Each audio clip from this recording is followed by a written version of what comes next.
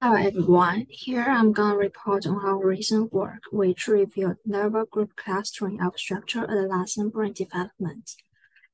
As we all know, adolescence is a critical period for brain reconstruction and maturation.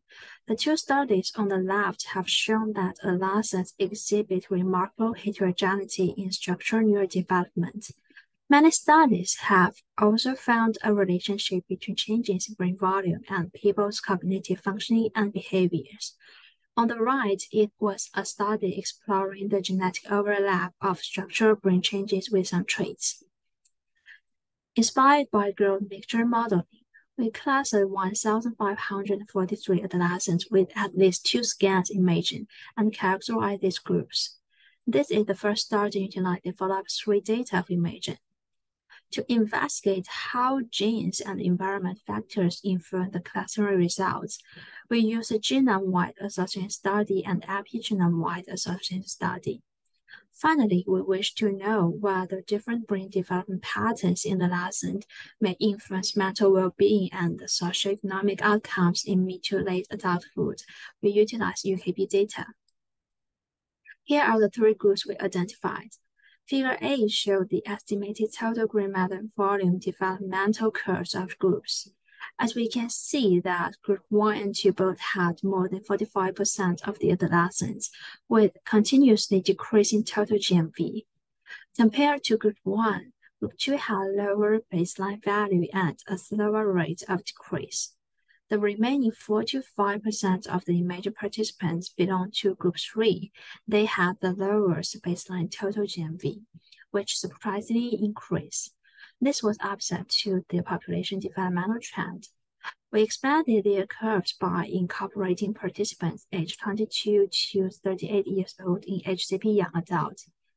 And as we can see, a delayed neurodevelopment and brain maturation may happen in group 3. So what are the most distinct regions among these groups?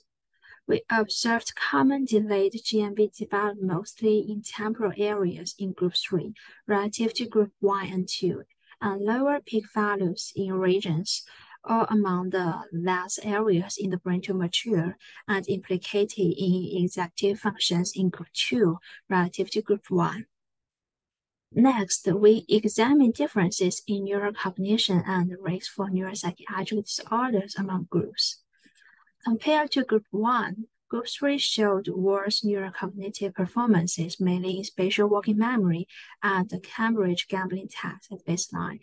But most of these items improved over time with brain maturation.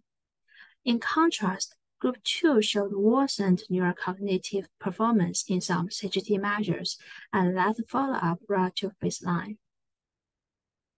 As for risks for neuropsychiatric disorders, we observed decreased ADHD symptoms, but increased depression symptoms in Group 3 relative Group 1. This indicated that although neurocognitive abilities in Group 3 improved during adolescence, this was not necessarily the case for mental disorder symptoms. Furthermore, we observed increased depression symptoms in Group 2, which may indicate biology, social, and mental disadvantages among these adolescents. In addition, we calculated PRS for ADHD using external GWAS summary statistics. Group 3 had higher PRS for ADHD than both Group 1 and 2. This led us to ask whether genetic variants could explain the delayed neurodevelopment and neurocognitive performance in this group. Due to limited sample size of imaging, we used ABCD data to answer this question. We estimated a proxy phenotype. Here's how it was calculated.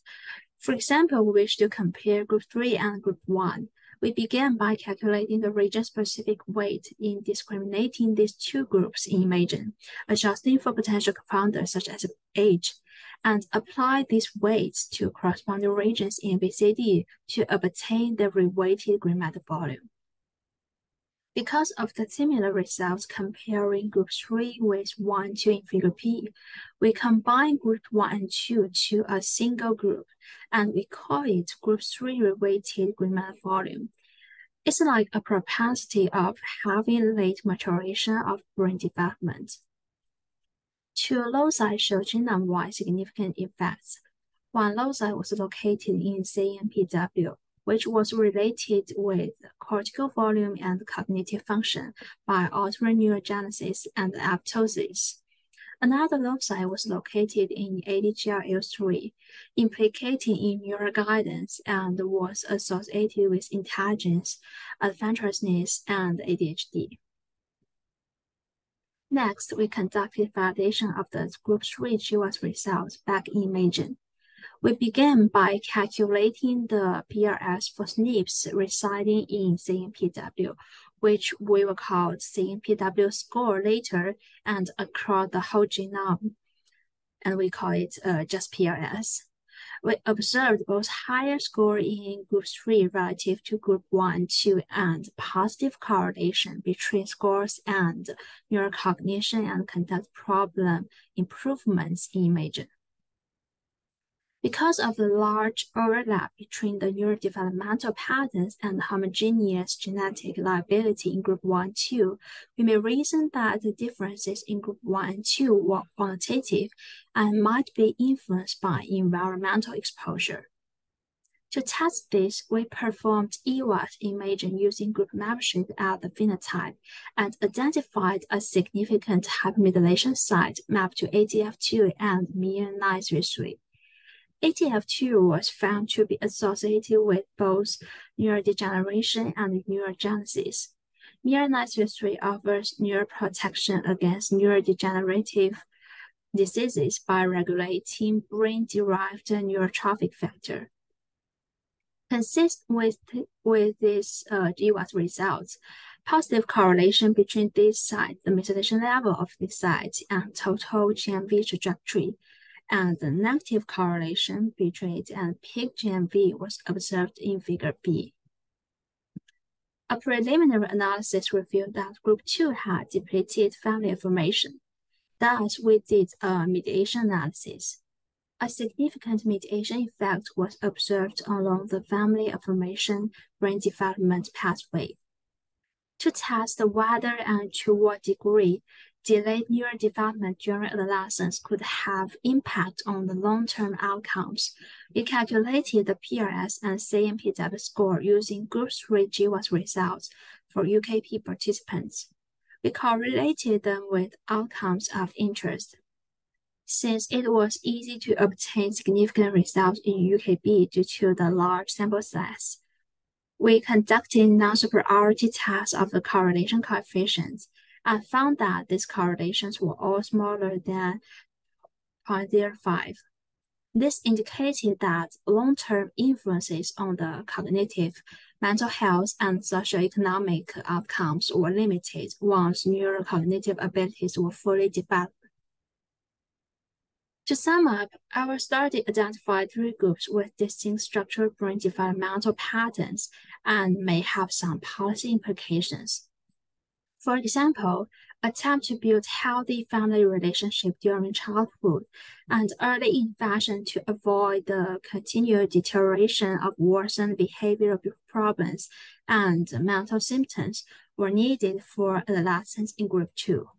As for Group 3, educational programs need to be tailored to accommodate their delayed neurodevelopment before their brain fully matured. Thanks for listening.